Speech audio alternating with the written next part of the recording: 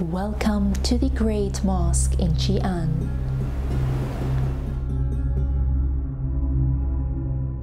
It all started in 742 when the Great Mosque in China's Xi'an was constructed during the Tang dynasty between 618 and 907.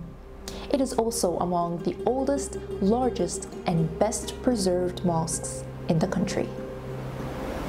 The Tang dynasty is said to be the golden age of Chinese arts and culture. Through its practice of Buddhism, it spread its culture to many parts of Asia.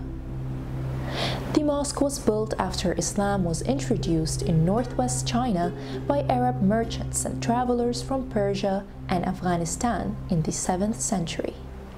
The mosque's architecture is very unique, as its design is a mix of the traditional Muslim and Chinese styles.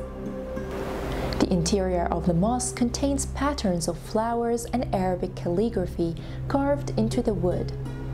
The entire Quran is also printed into the wooden walls of the prayer hall in both Arabic and Chinese. It takes up an area of 12,000 square meters and is divided into 4 250 meters long and 47 meters wide courtyards with a well-arranged layout. Islam in China was first brought by an envoy led by Sa'd ibn Abi Waqqas, who were sent to China for the third time in 651 by the third caliph in Islam, Uthman ibn Affan, which is 20 years after the death of Prophet Muhammad.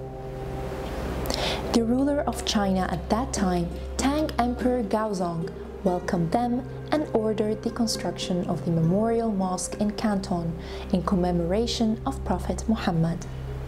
Thank you for watching Stories of the Spiritual, and stay tuned for more interesting videos.